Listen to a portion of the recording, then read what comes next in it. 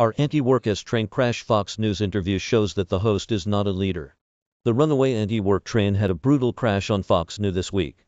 The driver of the mangled vehicle was Doreen Ford, a moderator of the wildly popular Antiwork subreddit. The sub had exploded from 180,000 subscribers in October 2022 almost 1.7 and this month. That growth was dramatically stalled by Ford's appearance on Fox. The interview was an obvious setup. A right-wing network had found an ideal target to denigrate a leftist movement. A 30-year-old dog walker who works 20 hours a week and wants to teach philosophy. When the cameras started rolling, she appeared unprepared and uncomfortable. The interview was a disaster for the sub and an embarrassment for the movement.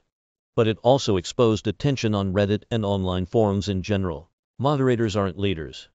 A mod's role is to maintain a forum. They enforce Rule 0 to remove offenders and add other moderators.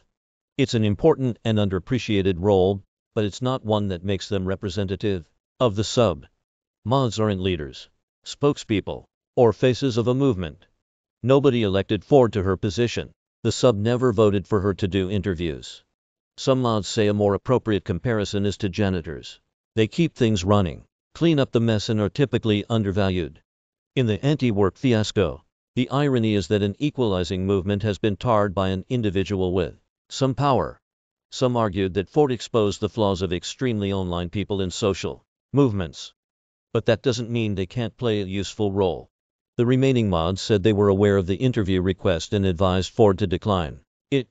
Some of the subscribers remain angry that their cause has been discredited by representatives they didn't choose. In the aftermath of the interview, our Antiwork promptly went private. It soon reopened with a statement about the debacle. The statement also introduced another moderator, 0 to a 21-year-old male, long-term unemployed and an anarchist. They said they have no plans to do more interviews but have already done a few that are yet to be released.